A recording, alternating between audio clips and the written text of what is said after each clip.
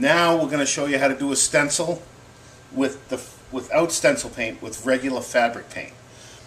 Now, just like all great inventions, we found this out by mistake. The same, you have to take, and this is if you're going to use, if you don't have the ability of cutting out a real stencil, this is a thick material like cardboard, which is not premier for doing stencils.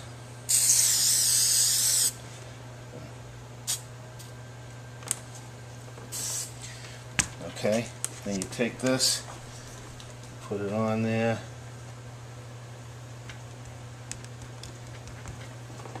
Okay, this again is for the regular fabric paint, not stencil spray. Okay. Then I take this for bleed through, so it doesn't end up coming out on the back. And then to really make it seem like you know what you're doing, you have this so you don't have a bunch of overspray on the rest of the shirt. Okay.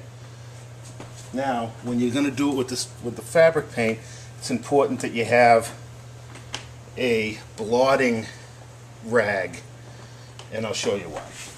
Okay, here we go. Ready?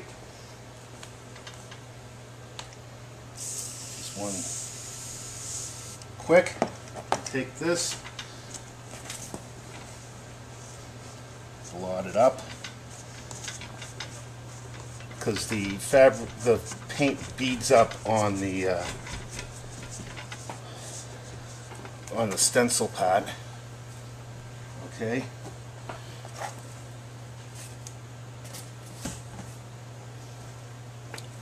Are we ready?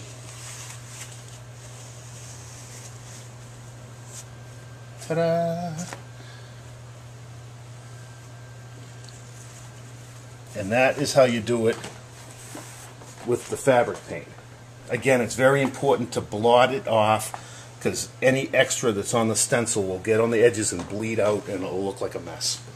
So, success again, and go out and have some fun with this stuff.